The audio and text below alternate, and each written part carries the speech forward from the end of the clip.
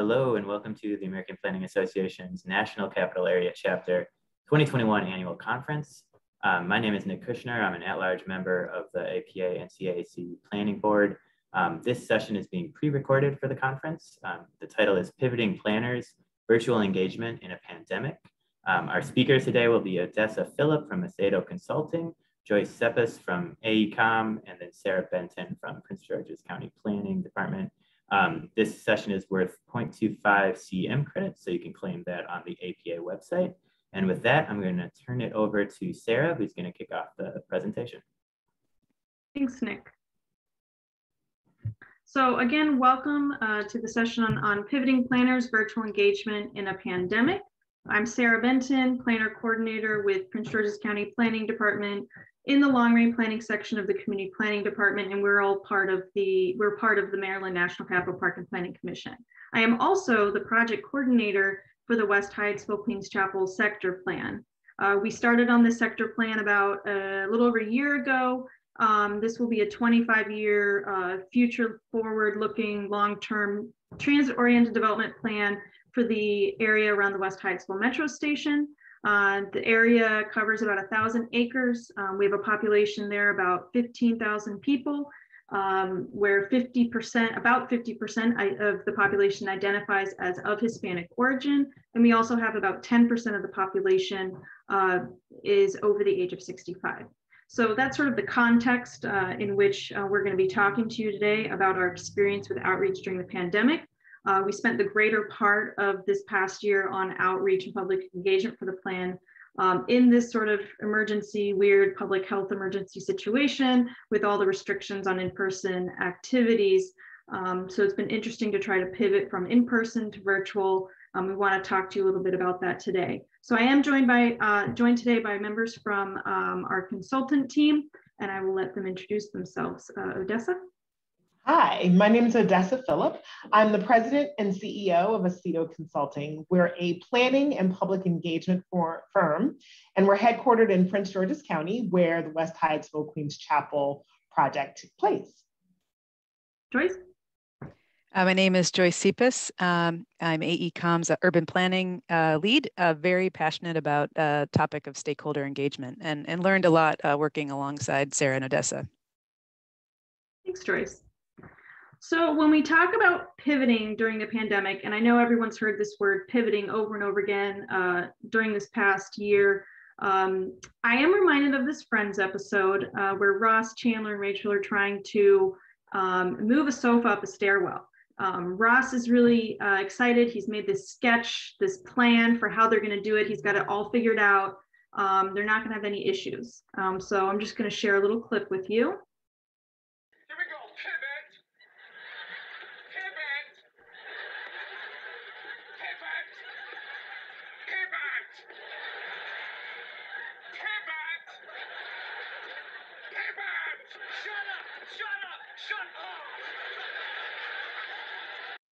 So as you can see, Chandler's really frustrated, like trying to pivot, constantly trying to figure out how to make things work. And I think our team, and I'm sure many of you out there, have had a very stressful, frustrating experience over the past year and a half, trying to adapt and figure out what's going to work, what's not working, sometimes having to change plans at the last minute.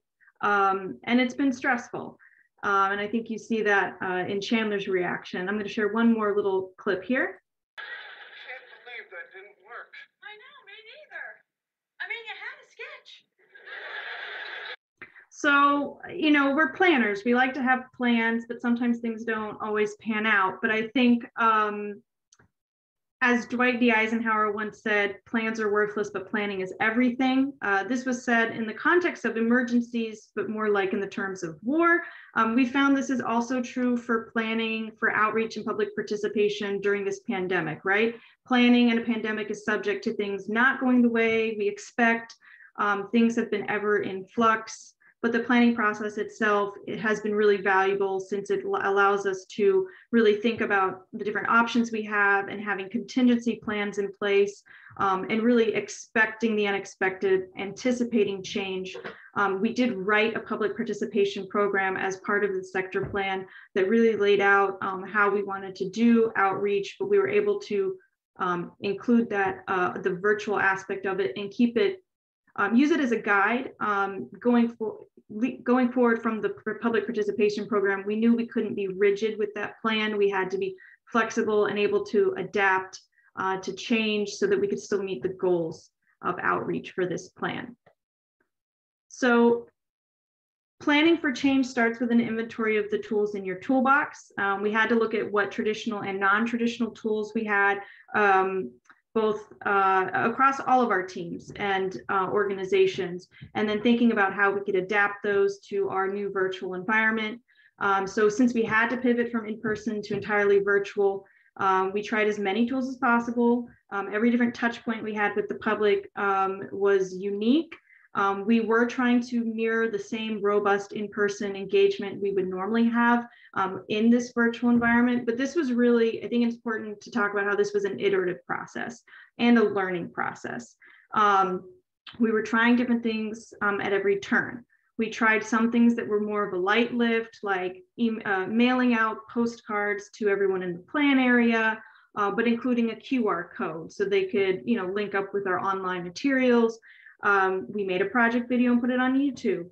We did, your traditional social media posts. We bought Facebook ads, but then there was a lot of heavier lifts involving learning new platforms like Microsoft Teams, Teams Live, using Cisco WebEx for a focus group, using GoToMeeting, doing things pre-recorded versus live and all the prep that goes into that.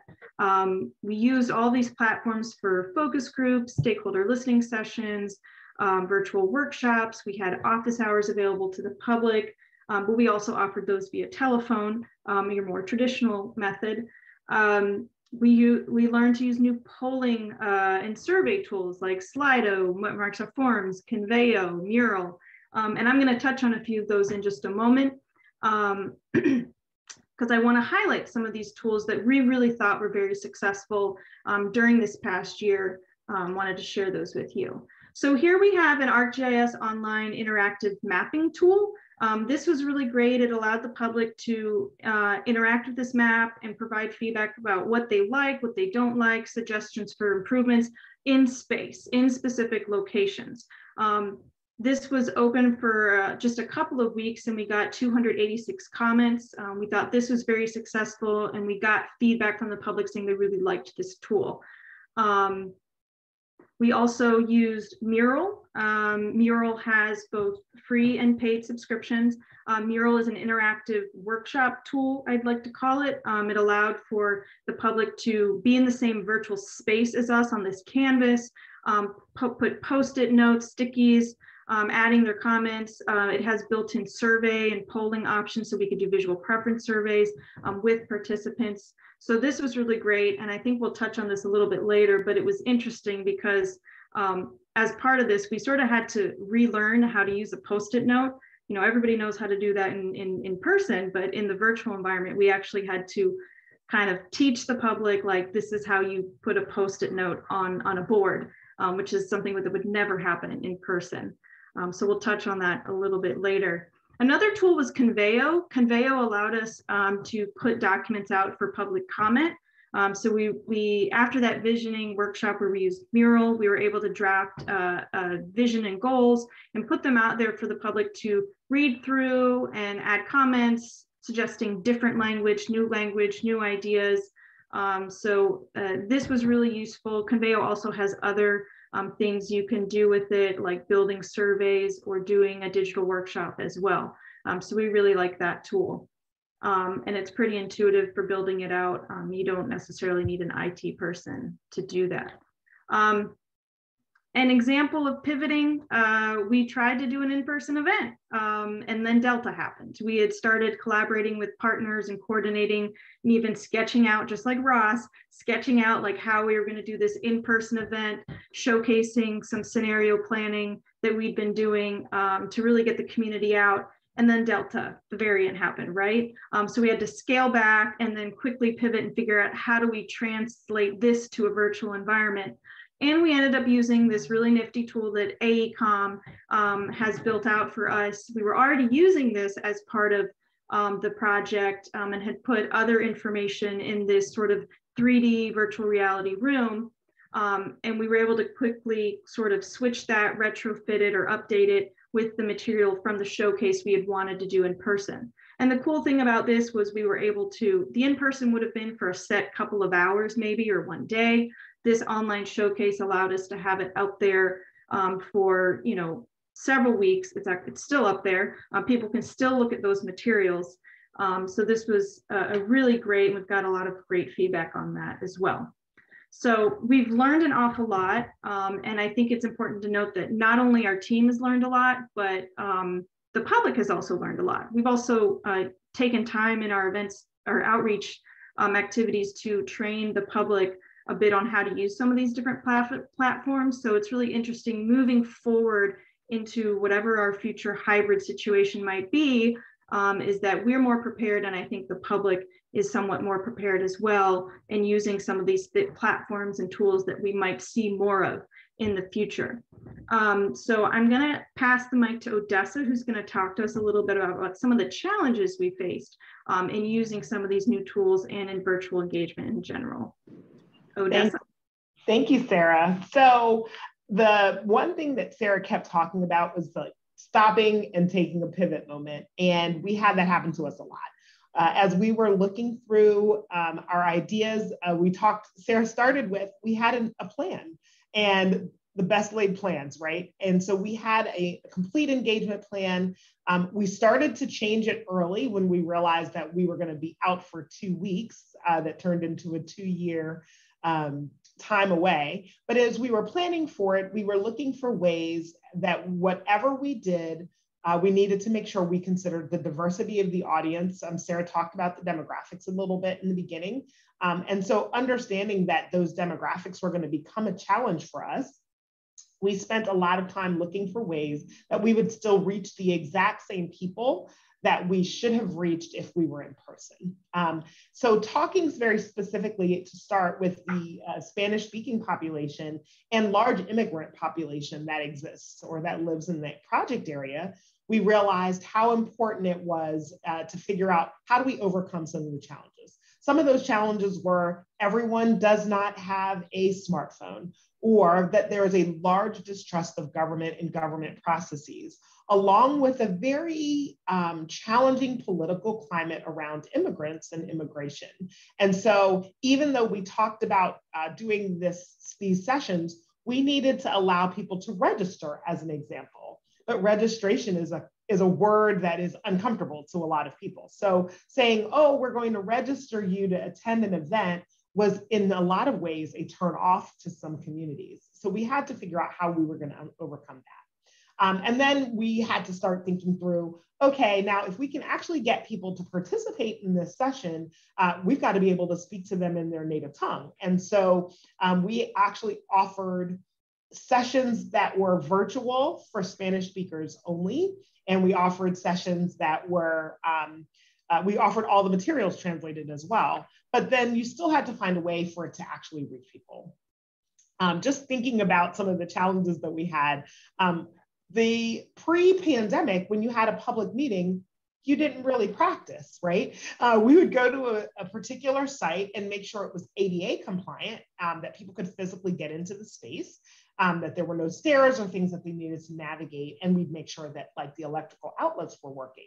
But when you start thinking about like mural or conveyo, you're saying to yourself, how do we make sure we reach everyone? So we're gonna do this session on mural. Oh wait, we're already in Zoom.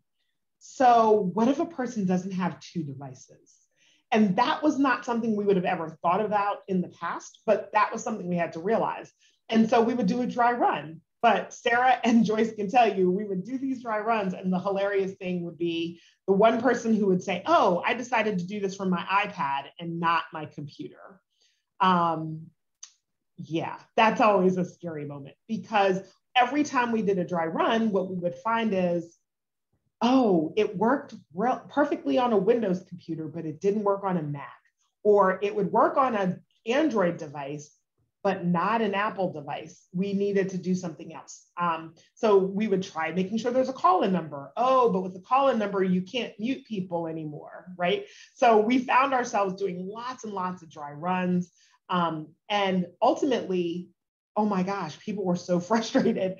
You're using all this technology. And Sarah talked a little bit about like teaching people how to use a Post-it note, which to us now seems so transparent. But I said to Sarah that one thing I learned from the commission as a client was teach people how to use it. Don't just do it as a training, but let's think about all of people's learning styles. So we would put a slide in every presentation that says, this is how you use platform X, and this is how you do these steps. So there was a visual cue as well as a verbal cue on how to do things.